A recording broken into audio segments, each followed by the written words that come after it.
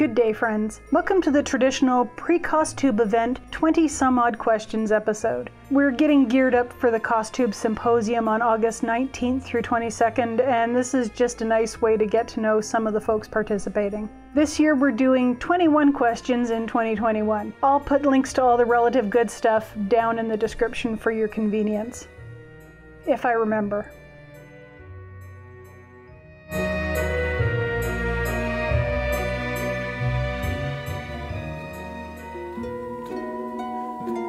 Two things. All four members of my immediate family, not including the husbeast, parents, sibling, self, went to art college, so the creative energy in our family dynamic expressed itself in a lot of crafty ways. This means the bar is high in our family for Halloween costumes. My early costumes included Wonder Woman and the Blue Fairy, complete with cardboard wings that were professionally marker shaded.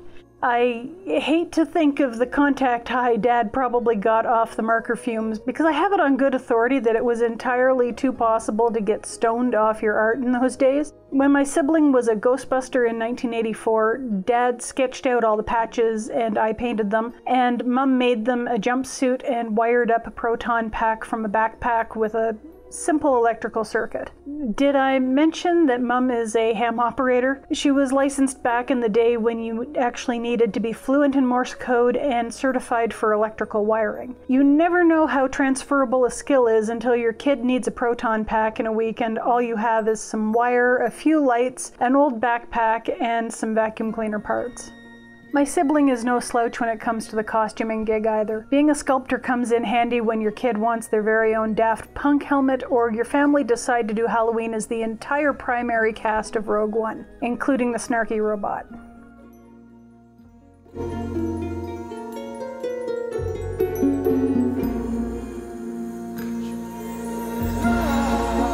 The second thing that got me into costuming was a love of history. I wanted to be an archaeologist when I was a kid, but I got talked out of it by folks who correctly assumed that I wouldn't want to spend my life digging trenches in various bits of dirt. I can't be arsed to take care of my own garden, let alone dig up someone else's looking for bones and pottery. In retrospect, I probably should have taken anthropology and specialized in dress and textiles, because my 2 years at the Ontario College of Art and Design, now rebranded OCAD University, is only now becoming even slightly relevant to my future career hopes and dreams. I think I've watched every bootleg episode of Time Team though, if that counts.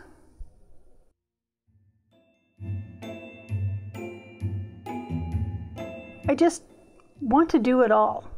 I want to explore pretty much every nook and cranny of dress history and then take a sharp turn around the edge of cosplay into stuff derived from fiction. Whether that's movies, TV, or comics and novels, I want to history bound and make my own daily wear clothes and blur the lines between fantasy and reality with wardrobe. I want to be that house in the neighborhood where the kids want to trick or treat because the owners really get into the spirit of the thing. And to top it all off, I want to drag crafting into it because it generally goes hand in hand with costuming. It takes a lot longer, yes, but there's something really thrilling about finding an obscure knit scarf or Spencer pattern or crocheted lace that hasn't been in circulation for over 100 years. When I have the cash to do so, I'd like to talk with non-European makers about filming demonstrations so they can show off their traditional crafts as well. My family learned a lot about Indigenous art and crafts when we lived in the Northwest Territories, and I'd love to have the opportunity to share that information with you, taught by people who know it best. That's a future project though, because I'd want to reimburse those makers fairly for their time and labor.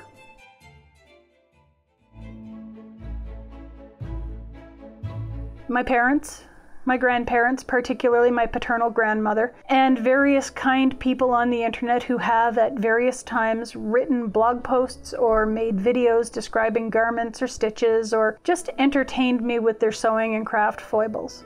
Like most other Costube viewers, I've devoured episodes by Bernadette Banner, Morgan Donner, Rachel Maxey, and Makara Tours. I've also enjoyed Kayla of McNerdy Costumes and Props, Muse and Dionysus, Sosteen, Engineering Knits, Miranda Milner, Rebecca of Pocketful of Posies, and the Stephanies, Stephanie Canada and Stephanie of What's Sewing On. This is just the tip of the iceberg. You can find more costubers in the wild on Instagram, and if you check out the Costube Entertainment Network Instagram account, you'll find a lot of new up-and-comers. Sometimes I learn something from these folks. Most times I'm just entertained while I'm learning other things at my own pace.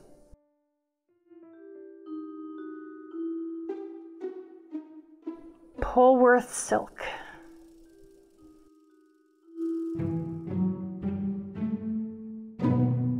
Sorry, that's spinning fiber. I had a fiber subscription at one point and I got Polworth silk in the mail 1 month, and that stuff was just...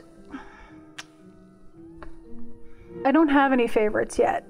I'm a scrounger. I use what I can find and afford and what kind of looks nice. Someday I'll limit myself to preferences. For now, I'm just experimenting, you know?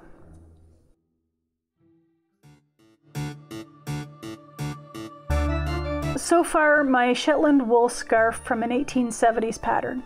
I call it a knitting mystery because it kinda is. I found it in a text-only book printed somewhere in Scotland by a company that seems to have specialized mostly in religious and related stories. The purpose of the book seems to be one of keeping your hands from being idle so that you can make things for those less fortunate, but with an extra large dose of condescension. Never been much of a fan of condescension. I'm a sarcasm kind of girl. Anyhow. They didn't mention the author, just that it was a lady, which could be anybody. But a couple of big name knitters at the time had started using abbreviations that were mostly specific to their particular patterns and pattern books. So it's very likely the publishers of the book pinched a pack of purloined patterns from one of these authors. Scandalous, is it not? And here you thought knitting was just some boring old hobby done by little old ladies who had a strange doily fetish. I plan to drop another crafting mystery for CoSy. I have the materials, I just need to cast on.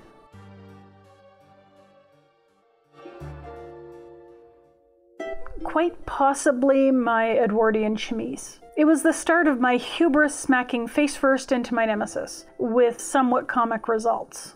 I thought I'd have the project finished in a couple of hours. Whoo, boy, was I wrong. And while my salt was truly palpable in that video, I learned a lot. And I'm a lot more comfortable with truly Victorian's directions and construction style. I've honestly gotten my money's worth out of TVE02 Edwardian underwear. More if you count the accidental comedy.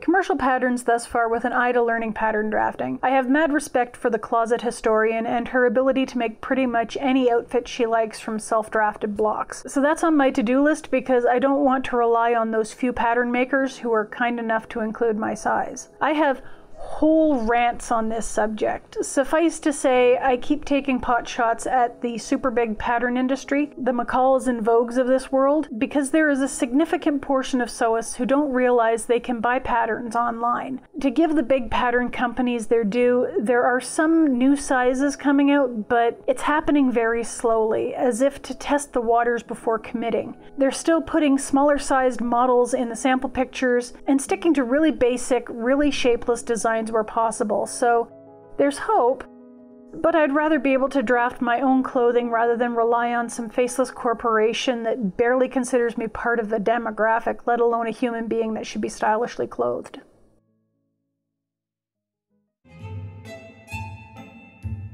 It depends on the pattern. If it's a commercial printed pattern or I don't have a backup, trace. Because if you go down or up a size, you may be disappointed if you've lost the extra sizing information. Same if I'm going to alter a pattern in a destructive manner for pretty much the same reasons. If it's a digital pattern that I can print off at my leisure, chop that baby up. Because you can always print another one off if you mess up. Yes, it could be a waste of paper if you do it too often, but the objective is to get to a point where you won't need to print all those new copies. But if I go from a torrid size 3 to a standard size 18 and the pattern includes those sizes, I'd like to have the option to just print and recut.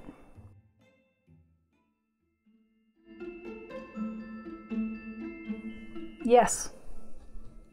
People have already seen my super bougie pattern weights. If I really need something to stay put, I use pins. I've also used those little grabby things that I think quilters use, the thing that's a cross between an alligator clip and a binder clip. Those can be really handy on occasion.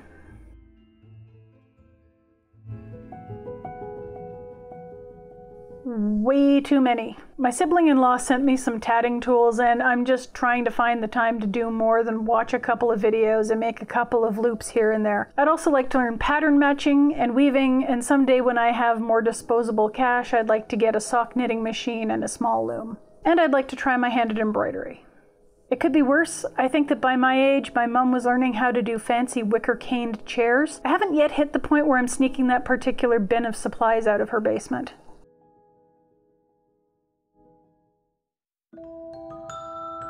I keep hearing that linen is the cat's arse, but that stuff's expensive. It also comes in different weights, so I'd like to get my hands on some and maybe make some shirts for the husbeast and shirts and dresses for myself.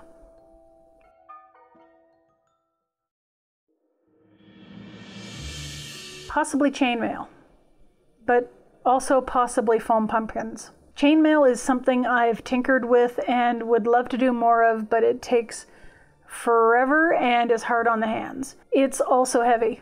You don't think it's heavy, but you get enough of those little rings and it doesn't matter. Foam pumpkins are a seasonal thing, and while the foam itself isn't exactly eco-friendly, the pumpkin can be reused on a yearly basis.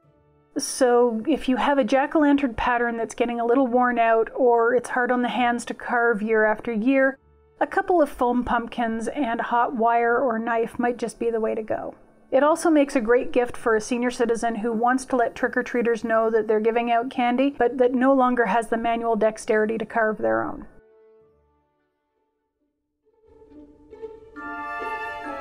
I'm learning to enjoy hand sewing. I mean, before I took up machine sewing and knitting, I was heavily into cross-stitch, but there's just something about whip-stitching down a felled seam or completing a hem that's strangely satisfying. I don't pretend to understand it.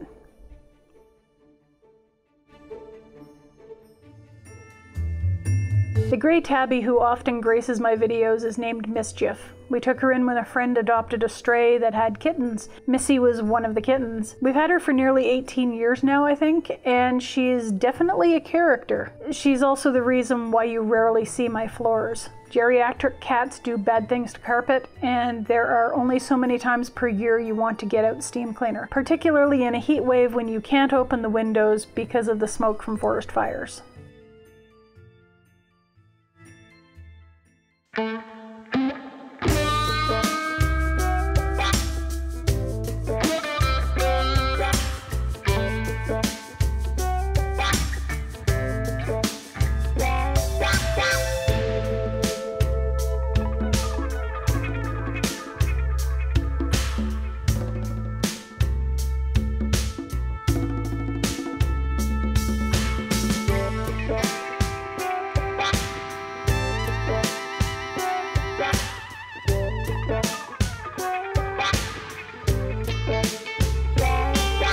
That never gets old. For those who aren't in on the joke, it's a grommet press. It kinda took on a life of its own amongst my viewers when I was making the lacing strips for my corsets. I bought it somewhere in the early 2000s when I was making underbust corsets for myself, and it's come in really handy since.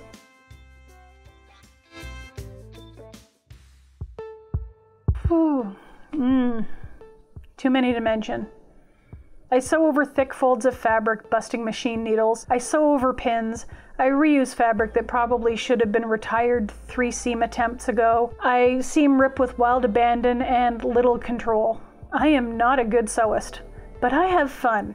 Boop the like button if any of this speaks to you, because I'm sure I'm not the only person who accidentally ripped a hole in a piece of silk dupioni that can't easily be replaced because they bought it 18 years prior.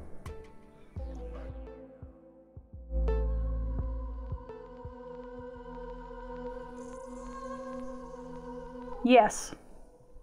It really depends. Mum and I found some lovely suiting for my eventual walking skirt, and I picked up some cotton to line it with. However, I've since found a bunch of wool blends that I think I'd prefer, and I'm trying to justify the expense of investing in the 5 or so meters plus matching lining.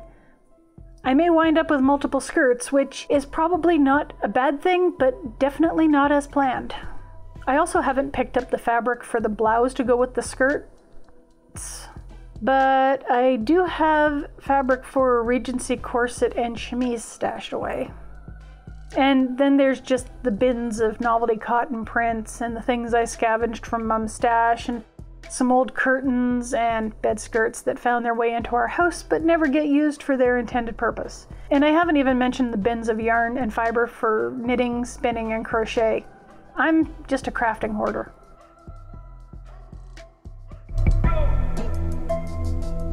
Slippers for the sewing machine because I wear slippers in my home. Socks and a clean microfiber cloth when I'm treadling my spinning wheel because I don't want to get the foot treadle dirty. I think that was the shortest question to answer right there.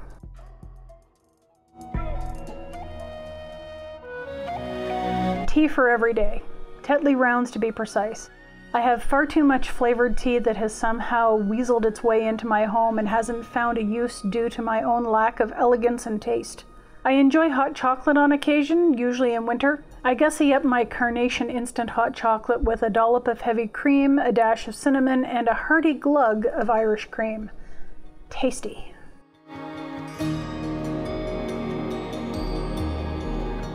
Mostly other YouTube channels. Outside of the Costube sphere, I like silly stuff like Simply Nailogical, Kelly Marissa, and Nail Career Education, Tasting History with Max Miller, How to Drink, The Babish Universe, and I really do enjoy watching YouTube growth and education channels like Catherine Manning, Annie Dubé, and Channel Makers. I've been considering starting a second channel of my own in this niche just to talk about the things that I've learned about YouTube from costubing. So if that's something you're interested in watching, let me know in the comments, because while I have a lot of crafty hobbies, the business of YouTube, filming video, making thumbnails, and learning how to do silly things like light a room with the worst color of paint on the walls is a hobby in and of itself.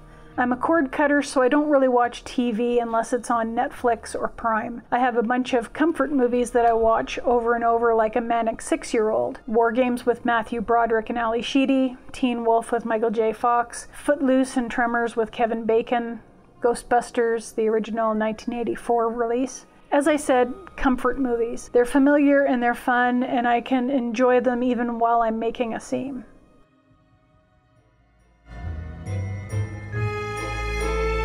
I love making historical garments, but I'd like to untether myself from only making these items. Also, logically speaking, from locking myself into one period of history for long stretches of time, if you know what I mean. I'd like to insert a little more whimsy and work on a few skills other than just sewing the next garment in an outfit while still being watchable. I have a couple of ideas for the autumn that I hope to get done and aren't necessarily costume related, but I'm also thinking towards fall and wardrobes now that summer fatigue has truly set in. And that's my 21 questions. Hope to see you at CoSy. Till then.